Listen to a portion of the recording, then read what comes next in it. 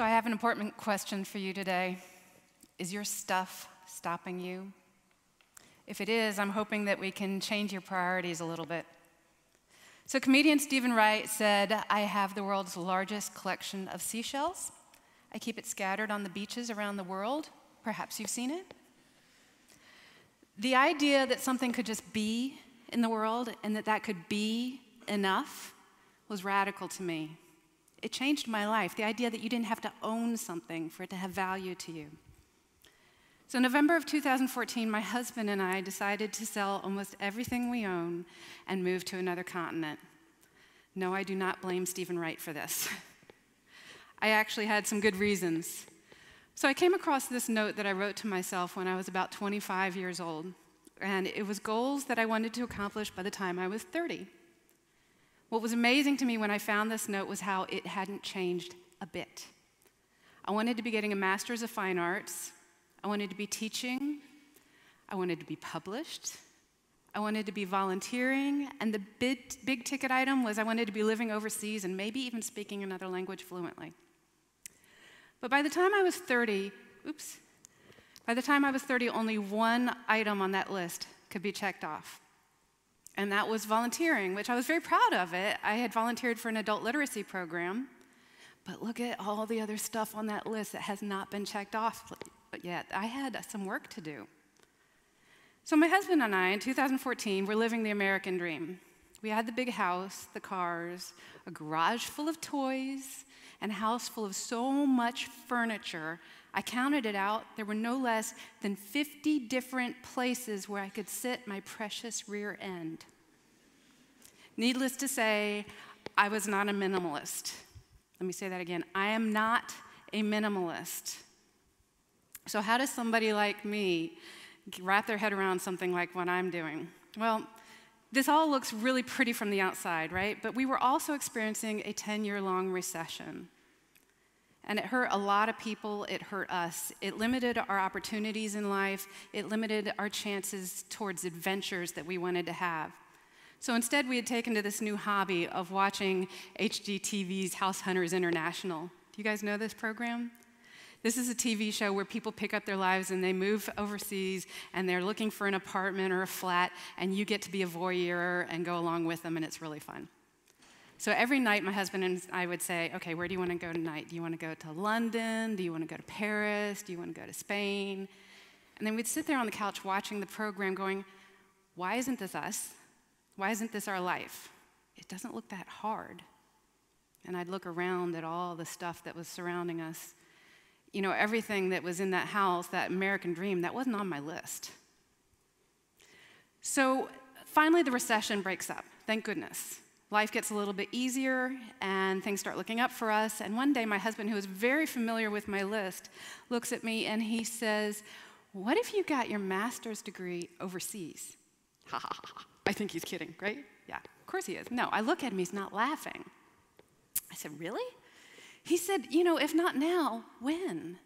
And truly, if the recession had taught us anything, it was that you don't always get to choose when opportunity is at your door and when it's not. So I said, okay, and I got online and I start looking at universities, trying to figure out which one's going to be the best fit. And the University of Edinburgh kept popping to the top. This is Edinburgh. And I have to admit, Scotland was not on my radar. But they had an MFA in illustration, which I am a children's book author and illustrator, which that was high priority. The faculty is very picture book centric. Again, very important to me, and I could stick around for a PhD, which I hope to do. So I was like, you know what, this looks like the best fit. And I applied to one school, the University of Edinburgh, and I got accepted. Woohoo! Then I realized I had a big problem. I had all this stuff. Now, my husband and I are not independently wealthy people, and we were not being sponsored by a company. So there was no picking up our old life and moving it across the ocean to this new life. That was not feasible. If we were going to make this fly, we were going to have to sell almost everything. And again, I told you, what? I am not a minimalist. So how does somebody like me wrap her head around this idea?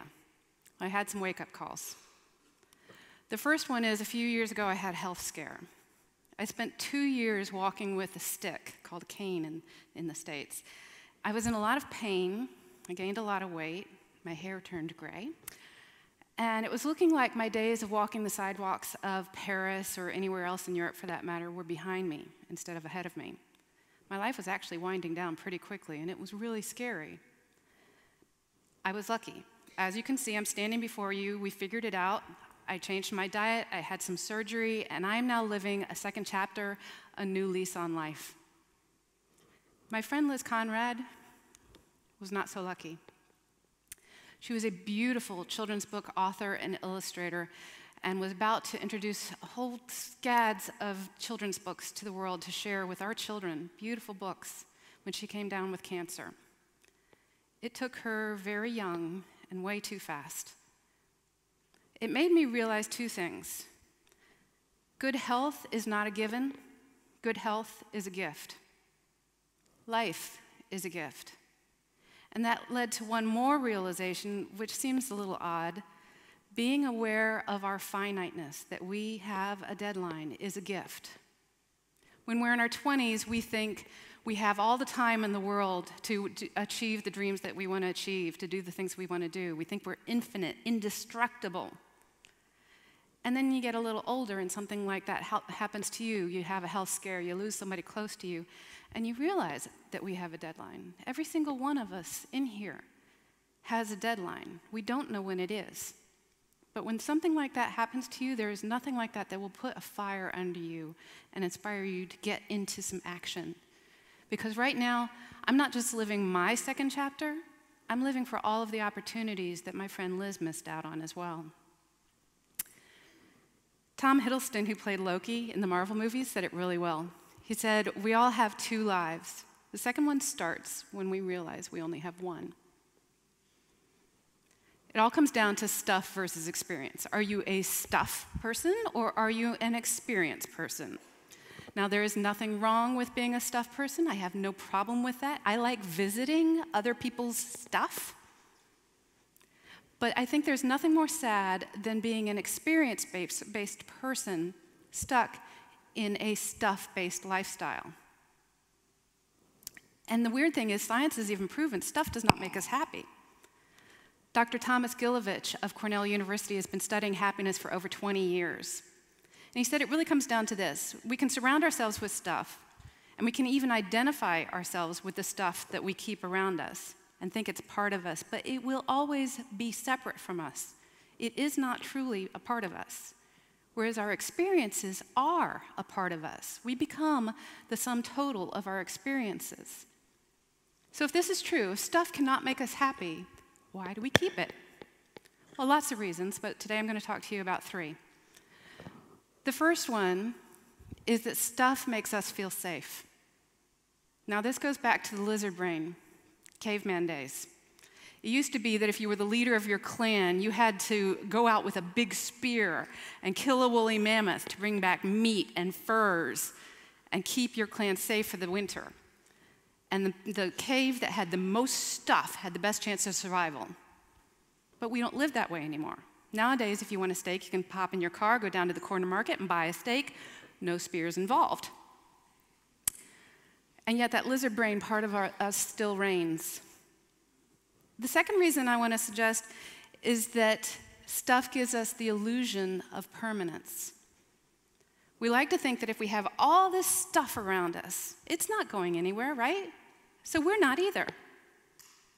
But we know this is an illusion. We know this isn't true.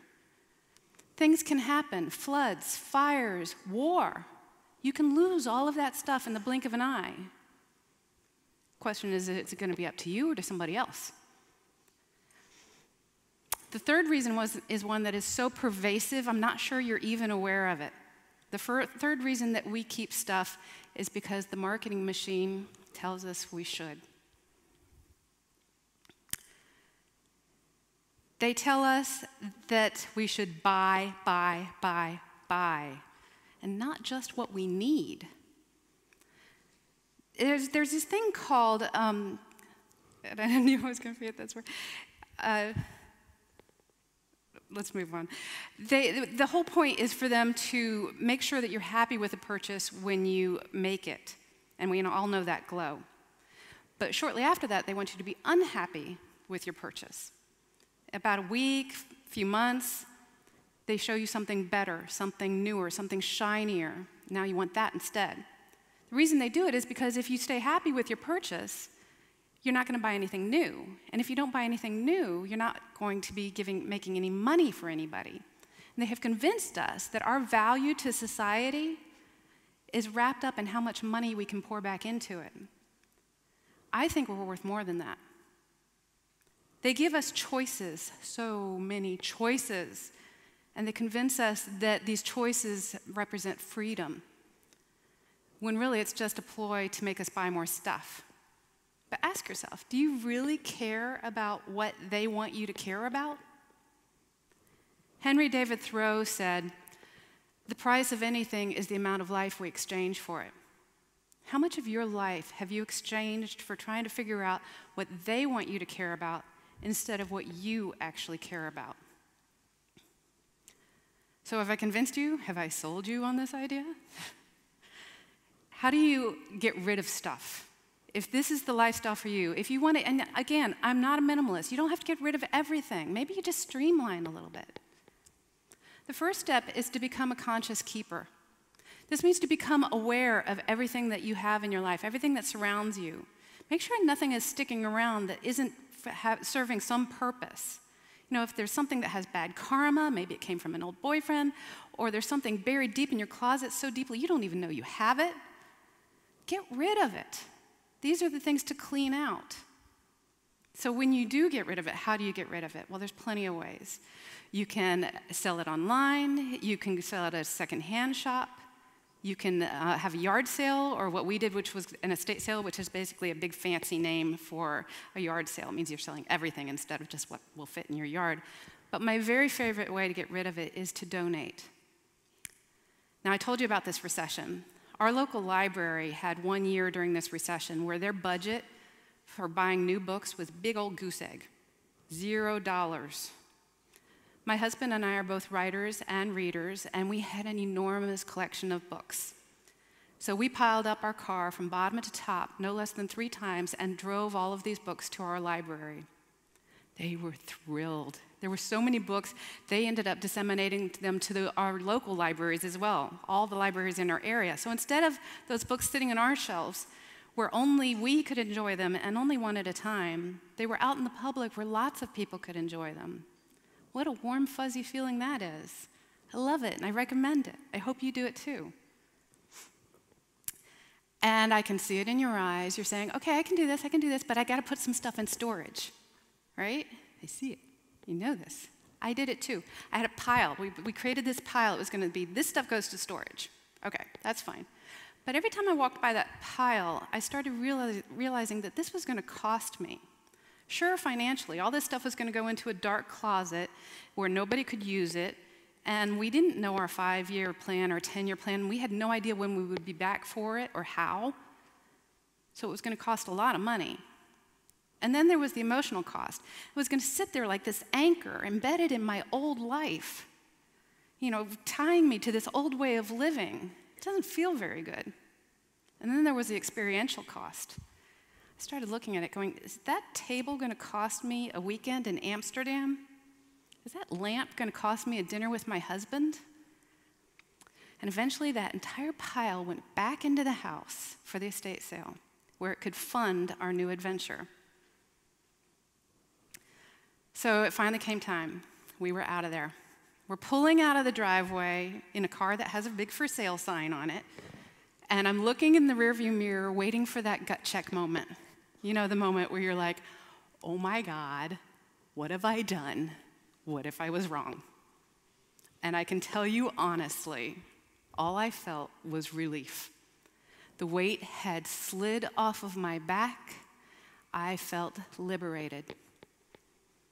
So this was what our life looked like for the next few months. First, we went to Hollins University in Roanoke, Virginia, where I teach in the Master's Children's Book Writing and Illustrating program. And we lived in faculty housing for about 6 weeks. This is basically using other people's stuff, putting a little bit of our stuff in, or basically renting, which is really all of us are doing in this life if you really think about it. And that went fine, and then it was time to go to Europe. But there was this one hiccup. Faculty housing ended on August 2nd, and we couldn't enter Scotland on my student visa until August 17th. We had several weeks in there with no place to go. We were homeless. I've never been homeless in my life. I panicked until my very smart husband said to me, "Well, what about your host family?" And sure enough, I was an exchange student in France when I was in college, and I had stayed very close with my family. And I called them up and I explained the situation, and lo and behold, they had a little flat in Blois, France, overlooking the Loire River that nobody was using. So guess where we went? Even when we got to Scotland, we were looking for a flat place to stay. We got here right in the middle of Fringe. Bad time to go apartment hunting. Whew.